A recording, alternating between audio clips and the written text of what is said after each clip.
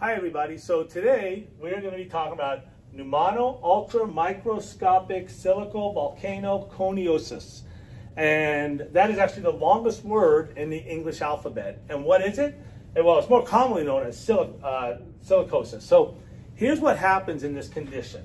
This occurs when someone breathes in basically too much silica. So it occurs when someone breathes in too much silica. And this is going to be something that's going to happen over a long period of time. It's not just like you do it once, unless you're by a volcano. I'm going to get to that in just a minute. When someone breathes in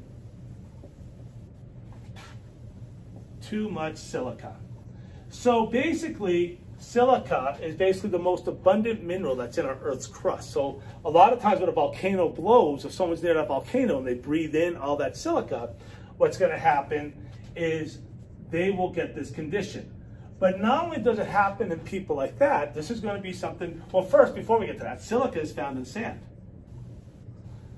It's found in sand.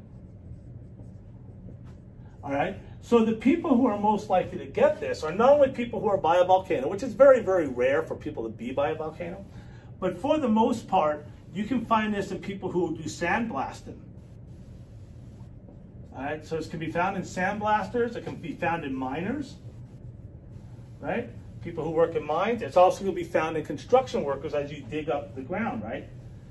So, and then just any other place that you might be in contact with this. Let me see, construction workers, right?